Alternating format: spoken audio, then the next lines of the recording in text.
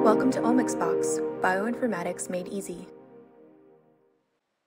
Hi, my name is Marta Venegas. I'm a bioinformatician at BioBAM, and today I will show you how to perform the quality assessment and comparison of the novo genome assemblies using QUAST.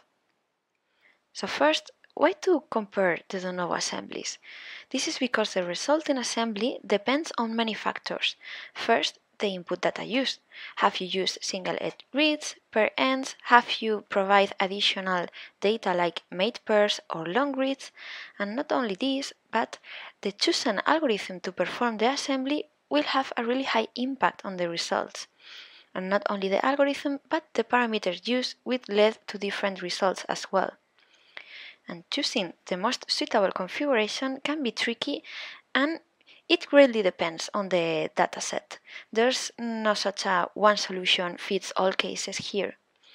So, comparing the assembly obtained with different configurations of input, algorithm, and parameters is highly recommended. And in this matter, the QUAST tools comes very handy. To perform the analysis, I will be using DNA-Seq reads from the N2 strain of C. elegans from the National Institute of Genetics of Japan. And these reads, I will assemble them with 4 different configurations.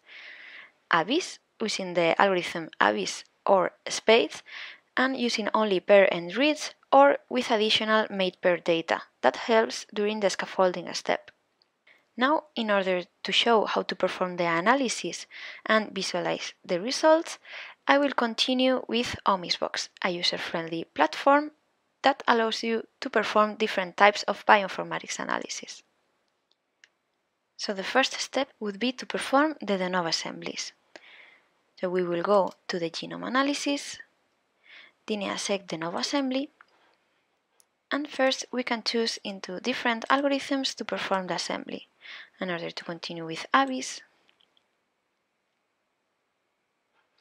we can select different type of input data here on the wizard, as well as to adjust different assembly parameters. Finally, we will select the output folders to save the results, and we will click on Run. But since it can take a few hours and we have multiple assemblies to perform, I'm going to skip this because I already ran the assembly for the different configurations mentioned before. Now, in order to run QUAST, we will go to Genome Analysis and Genome Assembly Quality Assessment. So we first will select the FASTA files of the assemblies here, and the reference genome in FASTA file as well. This is because QUAST will compare all the assemblies with a reference genome, and this will give us really nice insights about our assemblies. And in order to find a brief description of each parameter, it is possible to click on the question button here, and if not, you can go to the OmicsBox user manual to find a more detailed information. So again, we will click on Run, and the algorithm will take a few minutes to finish.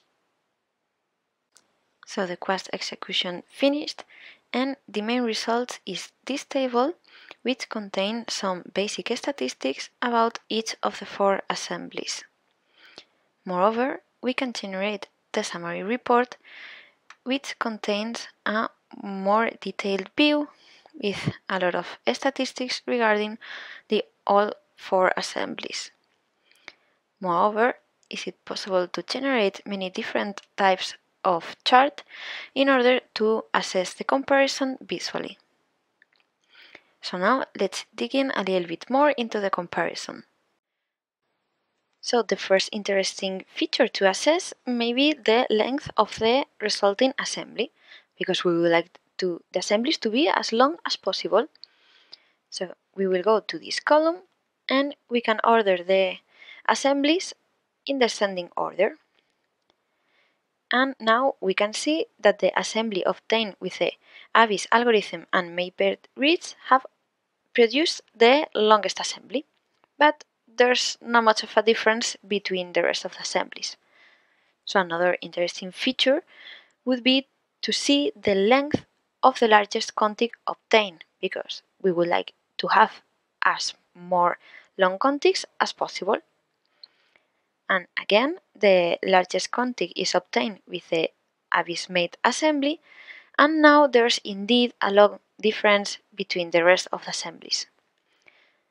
If we would like to dig in further into this comparison, we can take a look at the number of contigs that has more than 5k base pairs.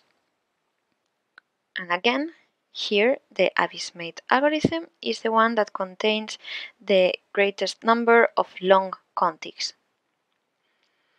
Moreover, if we take a look at the total number of contigs, we can see that with the Abyss-made assembly we've obtained a fewer number of contigs, but it seems that they are longer, which is a really desirable feature,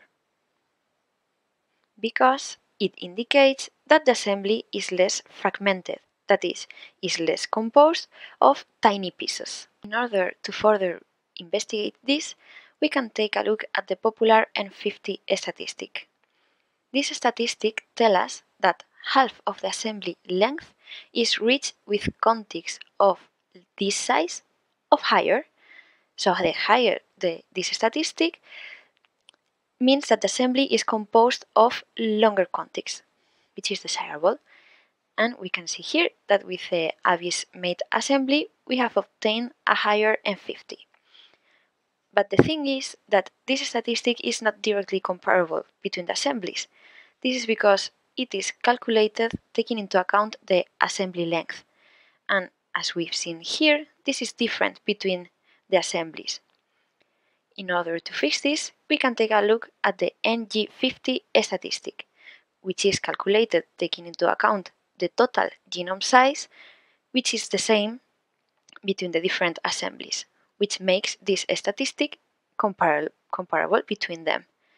And again, we see that this number is higher in the Abyss-made assembly. But not only we can take a look at the NG50 statistic, but we can generate a chart for the value of NG at different percentages of the genome size, to see if this value is consistently higher at different percentages of the genome. And we can indeed see that the Abyss-made assembly has outperformed the rest of the assemblies in terms of this statistic. But in case in which this difference was not as evident here, for example, if we wouldn't have the Abyss-made assembly, in order to help us see which assembly has obtained higher values of NG, we can go to the summary report and take a look at the AUNG statistic, which is the area under the NG curve. So the higher the value, that would mean that in general highest numbers of NG statistic we have. And again, this is higher for the Abyss-made assembly, but if you would like to see the second best one, that would be the Abyss assembly. We have compared the different assemblies in terms of the length of the contigs. And another really interesting thing to take a look at is how well each of the assemblies have recovered the genome. To that purpose, we can go to General Charts and generate the genome fraction plot. This plot indicates the percentage of the genomic bases covered by the assembly. This is possible since QUAST aligns each of the assembly to the reference genome. Now there's not much of a difference, but if we zoom in a little bit at the top part of the chart, we can see that there's indeed a difference between the genome percentage covered by the Abyss algorithm, by the Abyss assemblies, and the Spades assemblies. Moreover, not only this is interesting, but it's nice to look at the accuracy of the assemblies. To that purpose, we have the misassembly charts, and we can take a look at the number of misassemblies detected on each of the assemblies. And really, the misassemblies are parts of the assembly that doesn't map back to the genome correctly. Here we can see that the assembly obtained with ABIs and mate reads has the smaller number of misassemblies, which is a desirable feature. And comparing the ABIs with the ABIs mate, we can see that the mate reads have really helped in organizing all the contigs correctly. And another interesting feature to look now would be comparing the genome fraction with the number of misassemblies. Because here we've seen that the ABIs assembly has covered a higher percentage of the genome in comparison with the space assembly, but it has a higher number of misassemblies in comparison. So this is a nice example in why we have to take a look at different features of the assemblies in order to finally compare them. So, as final conclusions, we have assessed different aspects of the assembly qualities in terms of the length, the contiguity with the NGX statistic, the completeness, the accuracy with the number of misassemblies, and by comparing all these metrics, we determined that the ABIS algorithm using additional mate pair reads achieved the best results with our dataset. Now, as a further material, I would like to recommend you going to the QUAST extended blog, in which not only compare all these things, but also compare the results achieved with ABIs and different parameters and different types of input data.